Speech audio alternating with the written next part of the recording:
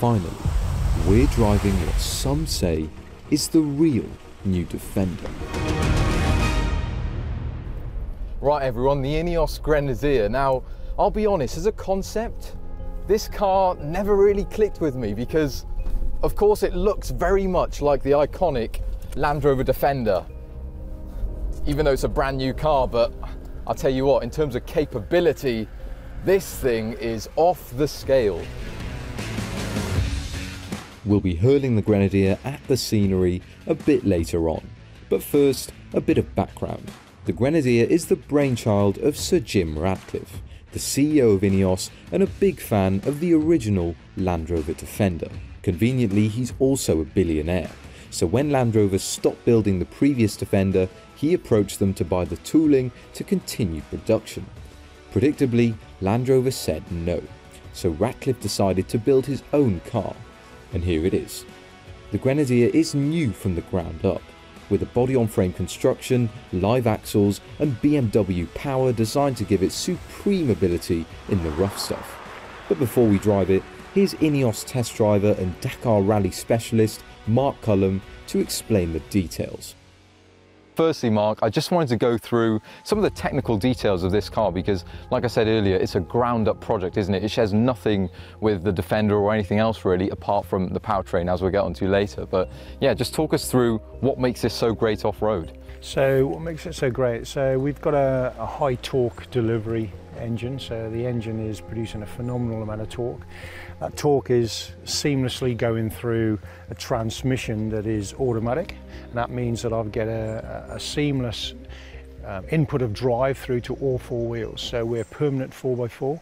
We've got an ability to lock the center differential to enhance traction at the first level, but the next level in terms of our extreme off-road, we can lock the actual differentials in each axle, which is quite a unique to this type of vehicle. Yeah. And the other kind of design elements associated with it, it has really efficient ground clearance, good approach departure and ramp clearance.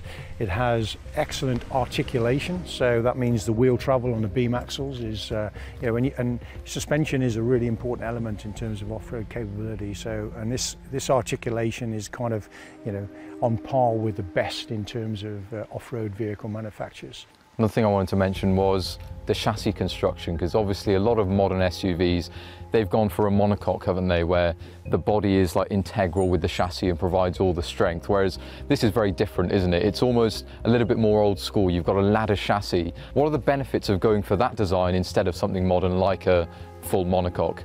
So the key benefits is rigidity for a start, so we can engineer rigidity into the ladder frame chassis, and we can also engage with a simple engineering solution for putting the engine and the transmission and the 4x4 system, and then obviously my driveline, my axles and my kind of suspension setup, so, suspended off that ladder frame chassis.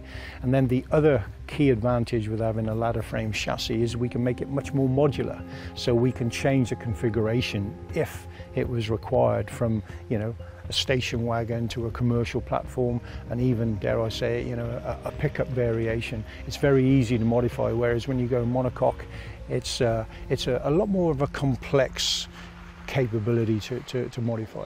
Speaking of different body styles, a Grenadier pickup is already in the works, and you can expect 7-seater and short wheelbase versions to appear down the line. But enough talk, it's time to get muddy. Just take a look at this. Man, that's amazing. So we're in the petrol-powered Grenadier. It's a straight six from BMW, 3 litres. It's turbocharged, we've got plenty of torque, which is what you need when you're doing this kind of stuff.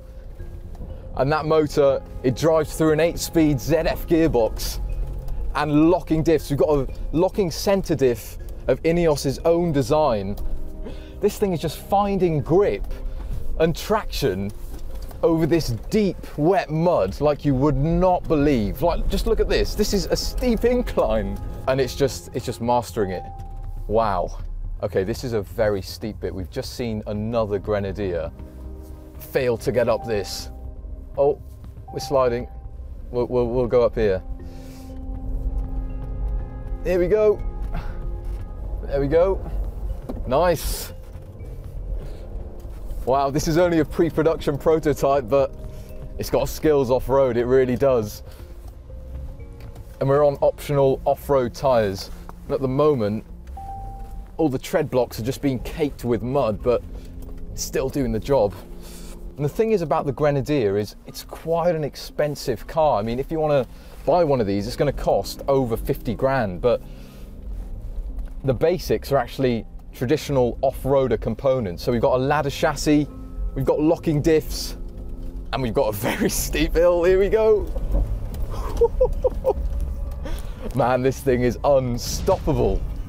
Those electronic locking diffs really work too, helping the Grenadier scramble up muddy inclines without much drama. But what about on the way down?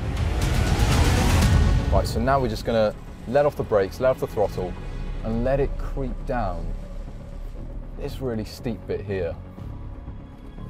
And it's just effortless. I can't believe we've not just slid off here. That's amazing.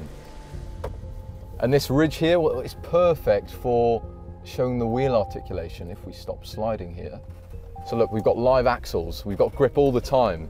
And of course, this is a 50 grand car. It's not cheap. It's not really what you'd pay for a normal workhorse, is it? But it feels robust. It feels like it can take what you're throwing at it thanks to that ladder chassis. Right, let's clean the tires. That's the fun bit.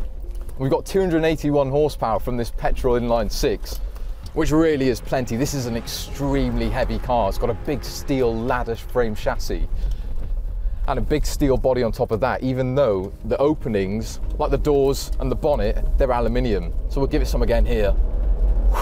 It really does get a move on.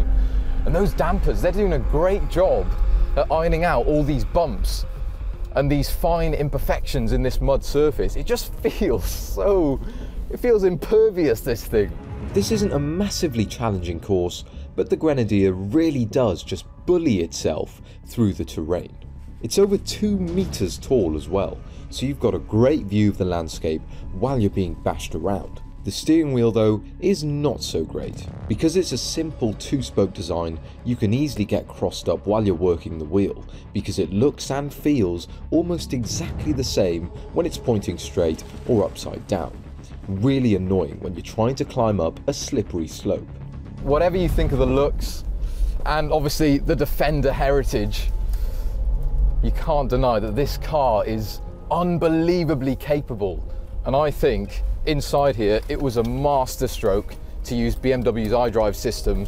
It's reskinned for the Grenadier, but it's one of the best infotainment systems out there, which is really a novelty in a serious off-roader like this. We need to drive this car on the road. We need to see what it's like, because with the componentry we've got here, there are signs that it might be a bit compromised when you get on tarmac, but you cannot fault it in the rough stuff. The Grenadier is pretty much unstoppable.